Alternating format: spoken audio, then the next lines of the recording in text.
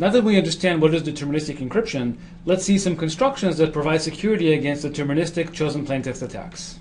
So first, let me remind you that deterministic encryption is needed, for example, when encrypting a database index, and later we want to look up records using the encrypted index.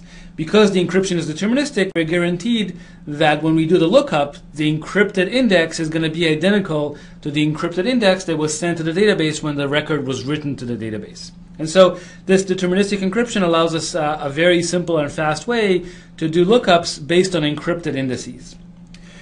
The problem was that we said deterministic encryption can't possibly be secure against a general chosen plaintext attack, because if the attacker sees two ciphertexts that are equal, it learns that the underlying encrypted messages are the same. So then we define this concept of deterministic chosen plaintext security, which means that we have security as long as the encryptor never encrypts the same message more than once using a given key. In particular, this key comma message pair is only used once. For every encryption, either the key changes or the message changes. And then, as I said, formally we define this CPA, deterministic CPA security game, and our goal in this segment is to actually give constructions that are deterministic CPA secure. So the first construction we're going to look at is what's called SIV, synthetic IVs, and the way this construction works is as follows. Imagine we have a general CPA secure encryption system. So here is the key and here is the message, and I'm going to denote by R the randomness that's used by the encryption algorithm. Remember that a CPA secure system that doesn't use nonces has to be randomized, and so we're explicitly going to write down this variable R to denote the random string that's used by the encryption algorithm as it's doing the encryption. For example, if we're using randomized counter mode, R would be the random IV that's used by randomized counter mode. And of course, C is the resulting ciphertext. Now, in addition, we're also going to need a pseudo-random function f that what it does is it takes arbitrary messages in the message space and outputs strings R that can be used as randomness for the CPA secure encryption scheme. So the little r over here is actually a member of the big R set. Okay, and we're going to assume this is f is a pseudo-random function that maps messages to random string. Now the way SIV works is as follows. It's going to use two keys K1 and K2 to encrypt the message M. And what it does is the first thing is going to apply the pseudo-random function f to the message M to derive randomness for the CPA secure encryption scheme E. And then it's going to encrypt the message M using the randomness that it just derived. And this is going to give us a ciphertext C, and then it's going to output this ciphertext C. Okay, so that's how this SIV mode works. Basically, it first derives the randomness from the message being encrypted, and then it uses this derived randomness to actually encrypt the message to obtain the ciphertext. Now, I'd like to point out, for example, if the encryption scheme E happened to be randomized counter mode, then the randomness R would just be the random IV, which would actually be output along with the ciphertext. So this means that the ciphertext is a little bit longer than the plaintext. But the point here isn't to generate a short ciphertext. Rather, the point here is to make sure that the encryption scheme is deterministic. So if we encrypt the same message multiple times, every time we should obtain the same ciphertext. And indeed, every time we'll obtain the same randomness R. And as a result, every time we'll obtain the same ciphertext C. So it's fairly easy to show that this encryption scheme really is semantically secure under a deterministic chosen plaintext attack. The reason that's so is because we apply the pseudo-random function f to distinct messages. Well, if we apply f to distinct messages, then the random string that f generates is going to look like just truly random strings, a different random string for every message. And as a result, the CPA secure encryption scheme E is always applied using truly random strings. And that's exactly the situation where it is CPA secure. So because these R's are just random indistinguishable from random strings, the resulting system is in fact going to be CPA secure. So this is just the intuition for why this works, and it's actually fairly straightforward to actually formalize this into a complete proof. Now I should emphasize that this is actually well suited for messages that are more than one AES block. In fact, for short messages, we're going to see a slightly different encryption scheme that's actually better suited for these short messages. Okay, now the really cool thing about SIV is that actually we get ciphertext integrity for free. In fact, we don't have to use a special MAC if we want to add integrity. In a sense, SIV already has a built-in integrity mechanism. And let me explain what I mean by that. First of all, our goal is to build what's called Deterministic Authenticated Encryption, DAE, Deterministic Authenticated Encryption, which basically means deterministic CPA security and ciphertext integrity. Remember, ciphertext integrity means that the attacker gets to ask for the encryption of messages of his choice, and then he shouldn't be able to produce another ciphertext that decrypts to a valid message. Okay, so I want to claim that in fact SIV automatically gives a ciphertext integrity without the need for an embedded MAC or anything else. So let's see why. In particular, let's look at a special case of SIV when the underlying encryption scheme is randomized counter mode. Okay, so we'll call this SIV-CTR, again to denote SIV, where we're using randomized counter mode. Alright, so let me remind you again how SIV works in this case. Well, so we take our message, here we take our message, and then we apply a PRF to it, and that derives an IV. And then that IV is going to be used to encrypt the message using randomized counter mode. Okay, so in particular, we're going to use this PRF FCTR for F counter for randomized counter mode, and essentially we evaluate this FCTR at IV plus 1, up to IV plus L, and then we XOR that with the message, and that gives us the final ciphertext. Okay, so this is SIV with randomized counter mode. Now let's see how decryption is going to work, and during decryption we're going to add one more check, and that's going to provide ciphertext integrity. So let's see how decryption is going to work. So here we have our input ciphertext, so it contains the IV and the ciphertext. Well, the first thing we're going to do is we're going to decrypt the ciphertext using the given IV, and that will give us candidate plaintext. Now we're going to reapply the PRF-F from the definition of SIV to this message. Now, if the message is valid, we should be getting the same IV that the adversary supplied as part of the ciphertext. If we get a different IV, then we know that this message is not a valid message, and we simply reject the ciphertext. So this is really cute. It's a very simple kind of built-in check to make sure that the ciphertext is valid, right? We simply check that after decryption, if we rederive the IV, we would actually get the correct IV. And if not, we reject the message, and I claim that this simple check during decryption is enough to actually provide ciphertext integrity, and therefore deterministic authenticated encryption. So I'll state this in a simple theorem, basically to say that if F is a secure PRF, and in counter mode that's derived from FCTR is CPA secure, then the result, in fact, is a deterministic authenticated encryption system. Now, the proof for this is not too difficult. In 2 sentences, let me just show you the rough intuition for why this is true. So all we have to argue is just ciphertext integrity. So we already argued before that the system has deterministic CPA security. All we have to argue is just ciphertext integrity. So to argue that the system has ciphertext integrity, let's think again how the ciphertext integrity game works. Adversary asks for the encryption of a bunch of messages of his choice, and he gets the resulting ciphertexts, and then his goal is to produce a new valid ciphertext.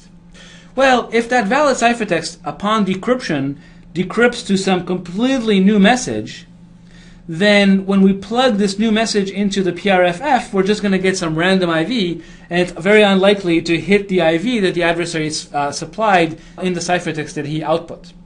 So therefore, that says that when the adversary outputs his forged ciphertext, the message in that forged ciphertext basically should be equal to one of the messages in his chosen message queries. Otherwise, again, the IV that you get is simply not going to be equal to the IV in the forged ciphertext with very high probability. But if the message is equal to one of the messages that the adversary queried us on, well, then the ciphertext that we're going to get is also going to be equal to one of the ciphertexts that we supply to the adversary. But then his forgery is simply one of the ciphertexts that we gave to him, and therefore this is not a valid forgery. He has to give us a new ciphertext to win the ciphertext integrity game. But he gave us one of our old ciphertexts. So this is the rough intuition. I hope I kind of went through it quickly. I hope it kind of makes sense. If it doesn't, it's not the end of the world. I'm going to reference the paper that describes SIV at the end of the module, and if you want to see this in more detail, you can read and take a look inside of that paper. But regardless, this is a very cute idea that I wanted to show you, where kind of the fact that we derive the randomness for deterministic counter mode using a PRF also gives us an integrity check when we actually do the decryption. Okay, so this SIV is a good mode for doing deterministic encryption when you need to, particularly if the messages are long. If the messages are very short, say they're less than 16 bytes, in fact, there's a better way to do it, and that's the method that I want to show you now.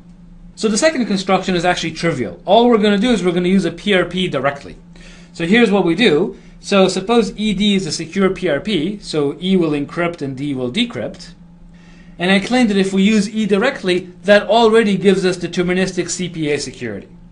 So let me show you very quickly why. So suppose f is a truly random invertible function from x to x. Okay, so remember, a PRP is indistinguishable from a truly random invertible function, so let's pretend that we actually do have a truly random invertible function. Now in experiment 0, what the attacker is going to see, well, he submits a bunch of messages, the messages on the left, and what he's going to see is basically the evaluation of f on the messages on the left that he supplied. Well, in the deterministic CPA game, all these messages are distinct, and so all he's going to get back are just q distinct random values in x. That's all he sees. Yes, just q distinct random values in x.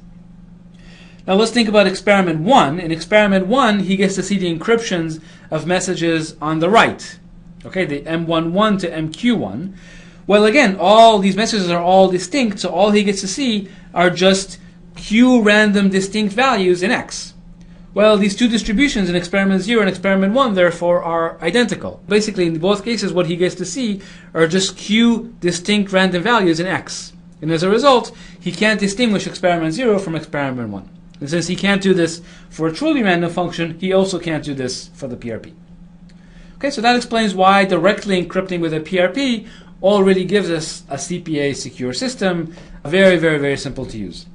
That says that if all we want to do is encrypt short messages, say less than 16 bytes, then all we need to do is just directly encrypt them using AES, and the result will in fact be deterministic CPA secure.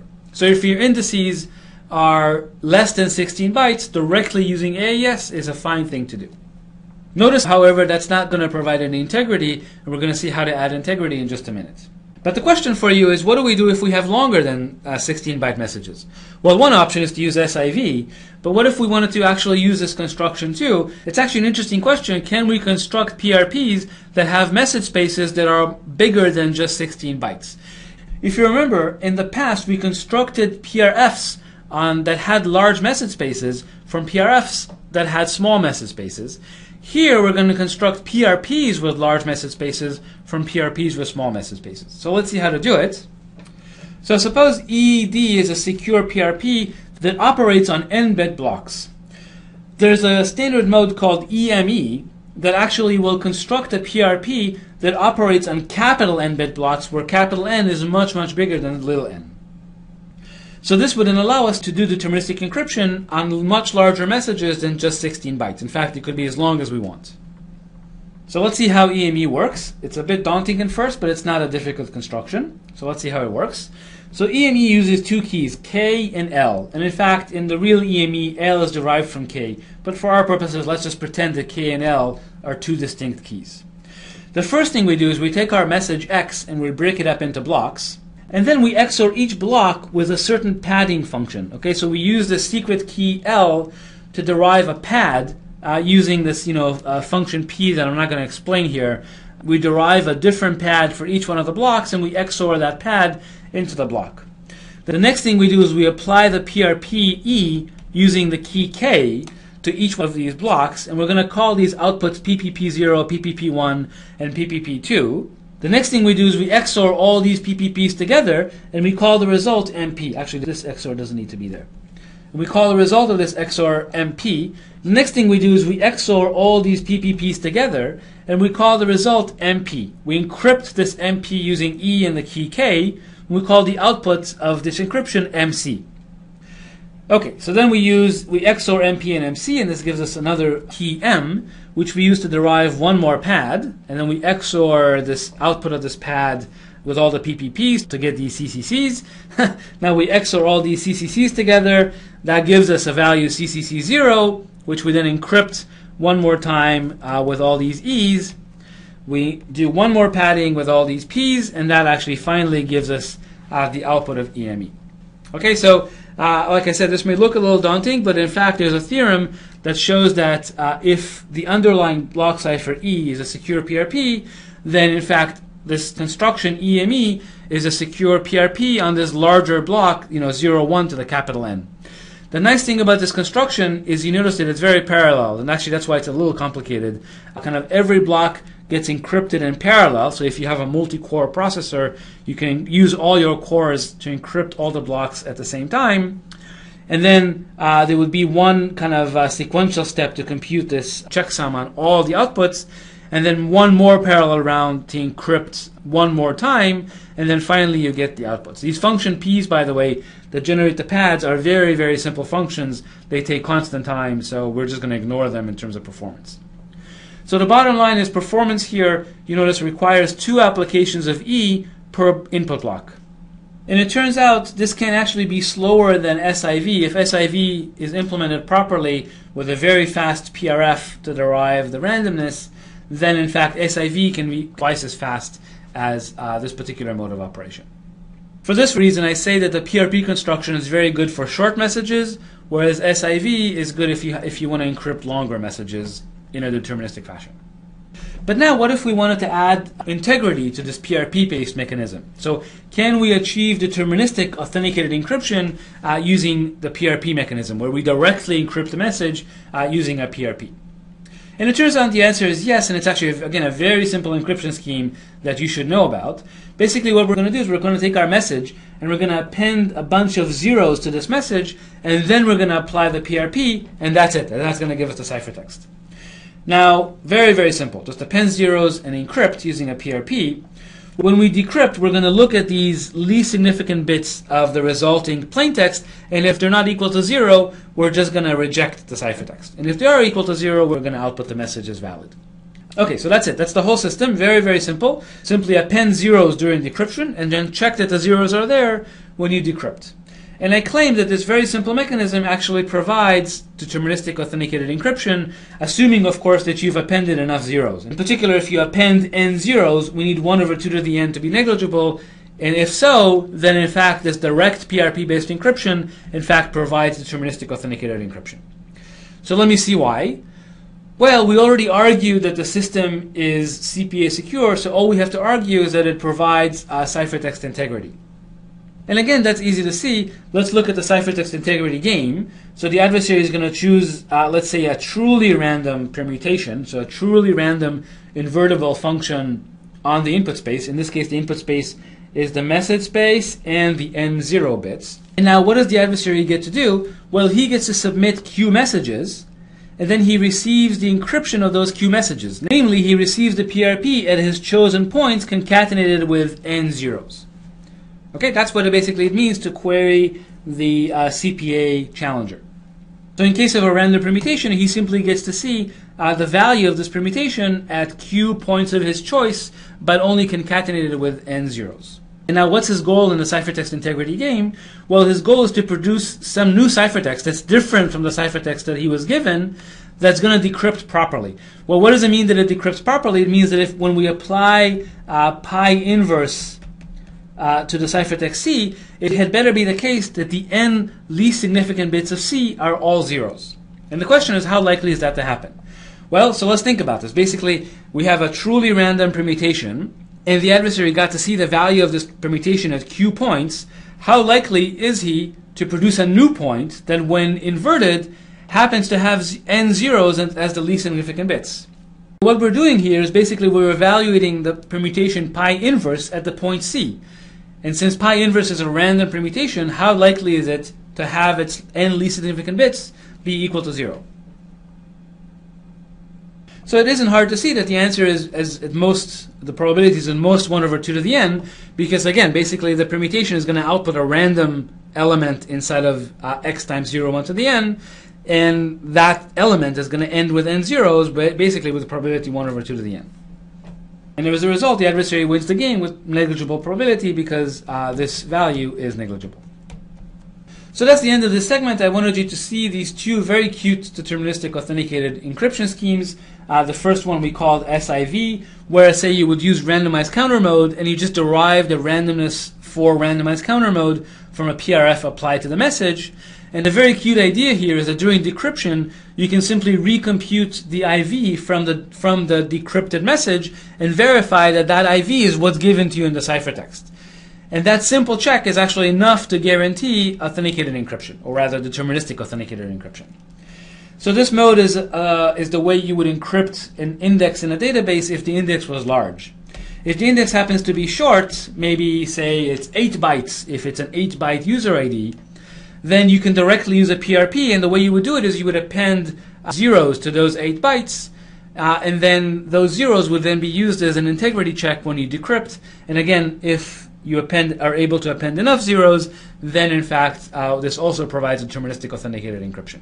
As an aside, I showed you that there's a way to build a wide block PRP from a narrow PRP, and that particular mode of operation is called EME. So we're going to refer to EME actually in the next segment.